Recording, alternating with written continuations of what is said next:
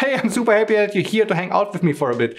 And I wanted to say a big thank you to everyone subscribed to my channel so far. We managed to hit the 2000 subscriber mark, and I know for some people that might not be that big of a deal, but for me it means a lot. So thank you very much for that. So there are many ways to structure your data science projects, but I'm gonna tell you the way I do it after more than 15 years of experience as a software engineer. Starting a new project can sometimes be intimidating. It is the same as an artist sitting in front of a blank canvas, or a writer that tries to come up with a super awesome story while staring at a blank page. You sometimes just don't know where and how to start. So let's do it together. But first, let's establish what I mean when I say a project. A project for me would be something like a recommendation engine for a specific online shop. And this includes everything from developing the recommendation model, over serving recommendations as a web service, to also having CI/CD and a data processing pipeline to be actually able to retrain the model as new data arrives. So all this code needed for those things needs to live somewhere. And I'm going to show you how I like to structure those things and tell you a bit about why I think this is a good way to do things along the way. As I said before, there are different ways to structure your data science based projects. Some teams like to have everything separated in their own version control repositories, like the infrastructure, the backend, the frontend, if there is some. Other people even go there and create one centralized version control repository for all their infrastructure code, and then have separate repositories for their backends and frontends and so on. I'm not one of those. I actually don't really like this approach. So I like to have self-contained projects where everything that is needed by the project is inside the same repository. So that approach, in my opinion, makes reasoning about the project much easier, because you don't need to care that much about external dependencies and things like that. And also when new people are joining the project, you can just tell them, okay, check out that one repository, and you are basically good to go and can have a look at it and start to develop right away. And that person doesn't have to first look up like all other repositories that might be involved in getting this project running somehow. So yeah, for me, it's just simpler and more concise. Everything that you need to run that specific project or service is in one place. And yeah, for me, this is the way to go. So before we start with creating that folder structure, a quick shameless plug. If you liked the video so far, please consider going completely insane and nuts on that like button, maybe also the subscribe button if you would like to, and maybe also leave a comment down below. That would really help me a lot. So with that being said, what would be my recommendation for a project structure or folder structure for that one repository that I like to have my stuff grouped in? So since our project needs to be able to serve recommendations using a web service, as well as contain all the data science specific things like developing a machine learning model and a data processing pipeline, I like to start with 2 folders on the root level. Those folders would then be an app folder and an data folder. As you might already guessed, the app folder will contain everything that is relevant for the app parts or the web service, and the data folder will contain everything that is needed for the machine learning models or data processing pipelines and stuff like that. So let's have a more detailed look on the app folder, since this one is a bit easier.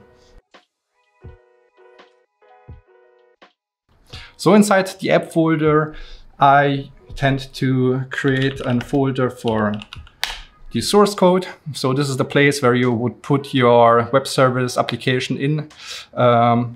With whatever technology you are using, you could use like Spring Boot or Flask or whatever. So that code would go inside of the source folder. And then there is like another folder, infrastructure. If I wrote that correct, let's hope. So, and in this folder, you will put all your infrastructure as code. I recently created a video about infrastructure as code and why you really should use it. So I will link the video somewhere like in one of those corners. Check it out if you haven't. I really recommend that. Yeah, this code will basically create all the infrastructure needed for setting up your web service. Like, I don't know, creating a virtual server or like deploying your service to an ECS cluster on AWS or whatever. So the code for deploying your web service will go into the infrastructure folder from the app. So let's jump back to the data folder. Inside the data folder, there are also some subfolders that I used to put there. So one of those would be infrastructure again. This time, everything related to the infrastructure of the data part will be living inside of this folder. For example, creating things like Spark clusters, Kafka, maybe AWS Lambdas that you need to trigger specific things, or maybe Airflow, whatever is needed to create those, the infrastructure for those data processing pipelines will live in this folder. Yeah, and actually you can use whatever infrastructure as code tool that you would that you would like to use. You just need to put it into this directory. Another folder would be processing.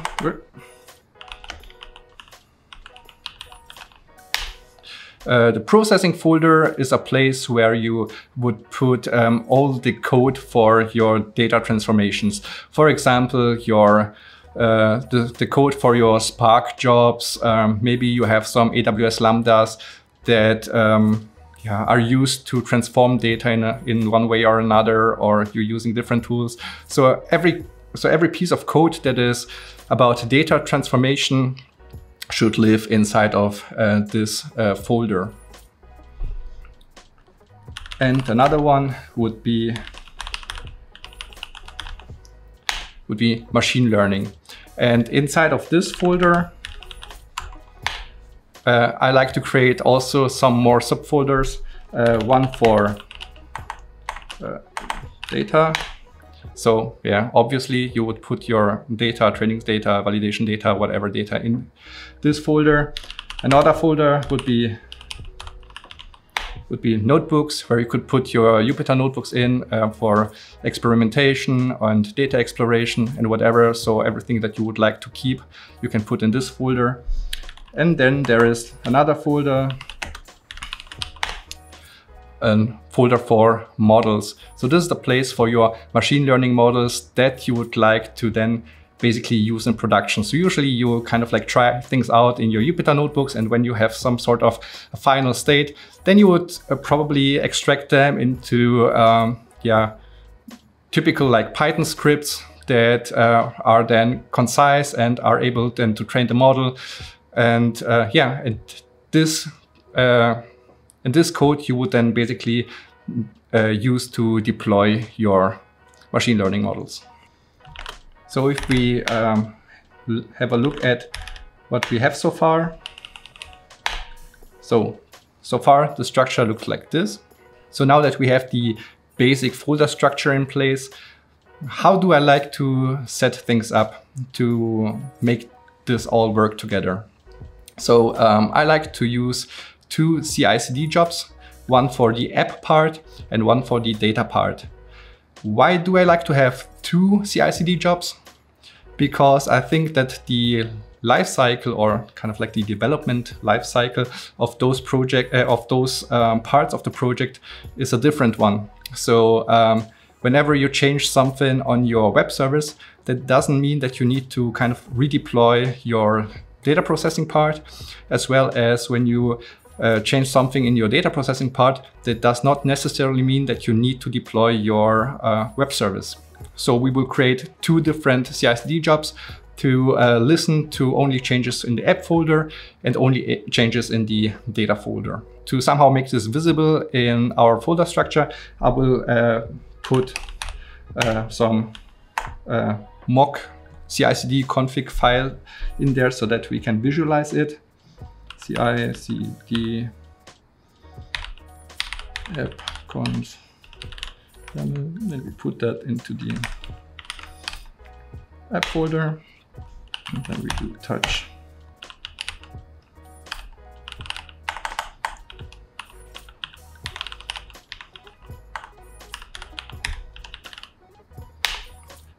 Right, so if we have a look at our folder structure now we have the CI/CD config files in there, and usually there will be then steps listed that the CI/CD tool will use to deploy the respective part or service. Yeah, usually it's running the infrastructure as code. And while we're into that, I also like to place some README files. So I like to place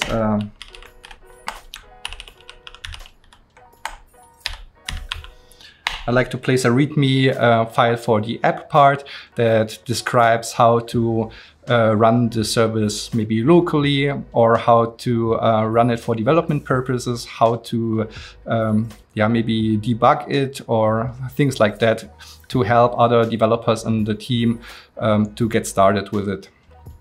The same applies for the data part. There I also like to put an README file, and in this case I would usually put something in there like a diagram of the data processing pipeline so that new people know what's going on throughout the pipeline, and also things like I mentioned before, like debugging instructions, how to run things locally and things like that. And then of course I also like to place a README file on the top level, so that when you view your project in, for example, GitHub or whatever, that there is some information for your fellow colleagues so that they know basically what the service is all about. So, and with that, we have basically this structure, and yeah, it served me quite well in the past, and I really liked structuring things like that. And yeah, I hope you got some value out of it. If so, it would be super awesome if you would consider going completely insane on that like button. And yeah, so far, see you in the next video. Bye.